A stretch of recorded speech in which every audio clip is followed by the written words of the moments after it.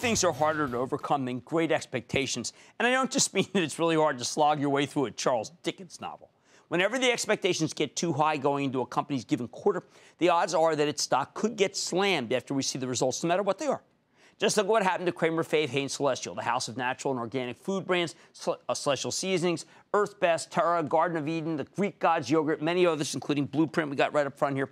This morning, Hain reported a solid quarter, better than expected sales, up 19.6% year over year. Inline earnings, upside guidance for next fiscal year. You'd think that'd be enough for the stock, right? But Hain got put through the meat grinder today, down $4.73, almost 7%. Reason? Well, first, the stock indeed had run up dramatically going into the quarter. Second, though, some felt the quarter was not as strong as it should have been. Lower than expected gross margins, sluggish sales in Britain. So should we be concerned here? Something changed? Or should we accept the fact that these things do happen and use the pullback to do some buying in a very high-quality stock?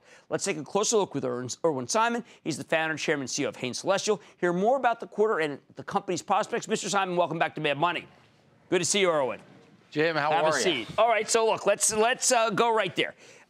Very jarring decline in the stock. Some people felt, well, wait a second, you had sales down in UK, 8%. Gross margins, not what we were looking for in the United States. And U.S. sales, not what we were looking for. What happened here? So, first of all, come back. Our overall sales, as I look at the company, is what our total sales are. Overall total sales are up 20%. Our organic growth was up 8%, high single digits. You know, we made $91 million on an adjusted, our EPS was up double digits. There's not a lot of consumer packaged good companies doing that today within the food, right, and food and personal care categories. But hey, we got a high multiple, so we right, we got high expectations out there. You know, our business in the U.S. was up 3% from a GAAP standpoint, but adjusted up 7.5% for our recall on Maranatha. Right. Now, also the shopkeeping units for the top 20 SKUs up 11%. So I found this hard to reconcile. So again, if you come back and look, where is our growth? And what we've said is, listen, there's been a slowdown in natural.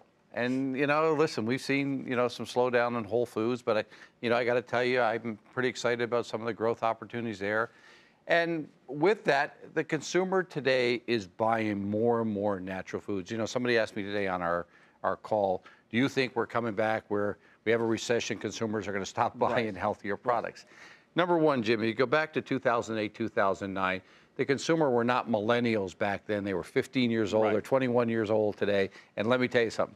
They know about healthier products. Number two, I have never seen so much demand for healthier food products and consumer products sold in so many different retail outlets across the United States and the rest of the world. Well, then why can't you raise price, get those gross margins back? You know what? Our gross margin on here was mixed because our higher sales on protein, okay? And I am big on this here. Price is not everything. I want to sell volumes. You heard me say, wherever there's a cash register, I want to sell food. And listen, healthy food has to be affordable. And that's the big thing. You heard us say we took out $55 million of costs, okay? Again, I always want to see a 10 to 15% premium between us and conventional products. But Irwin, you're making me sound like I should lower my expectations for what to expect from the company in the future. Hey, Jim, we come out for 2016, okay?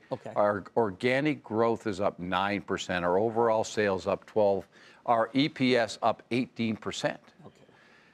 With plenty of room for acquisitions and plenty of room to growth out there. If you come back and look at our ACV today, we're at 35% ACV in regards to white space distribution. So, growth within Walmart. We saw Walmart numbers today, but more and more consumers are going to Walmart, Target to buy more and more healthy products. Kroger, Safeway, Albertsons. So from our standpoint, the growth opportunities is tremendous out there. So no need to lower your expectations. But are we starting to get crowded? You made an acquisition, Mona. White Wave is a favorite of mine, too. That competes directly with White Wave. Is it getting crowded here? Hey, Jim, there's a big country out there in Europe, okay? This was Austria that we bought this, and it gets us into Romania, gets into Poland. So here's the thing. It's not that it's crowded. Where we're taking the consumption away is from cow's milk. So the consumer, and that's where we, consumers are $8 billion, $800 billion worth of food sold in the United States every year. It's not that consumption is growing, it's getting crowded.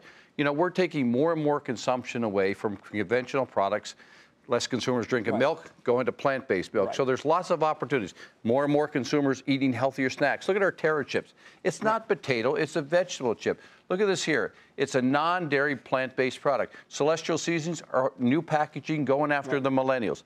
Blueprint, hey, we announced today it's going into 1,900 Paneras, and they're looking to remove soda.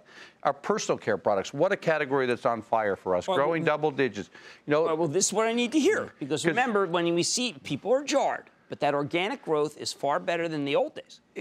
Listen, high single digits, low double digit growth. Where are you getting that today in the consumer? And again, step back. Healthy eating, not a fad, not a trend. And the big thing is this here. If we were only natural food, only sold in natural foods, no, then you got to worry, okay? We're selling all over the world today. Okay, terrific. Look, we want to hear it, Irwin. Listen, you need to hear the stock got killed. 70 countries you can go buy Hain products today. You go to Citi Field and watch the Mets, you can buy it. You go to Madison Square Garden and watch the Knicks, you can buy Hain products. And that's what does matter. It's broad distribution. Irwin Simon, Chairman, President, and CEO of Hain Celestial. Irwin, thank you so much for talking today about the stock. Thank you, Jim. Stick with Cramer.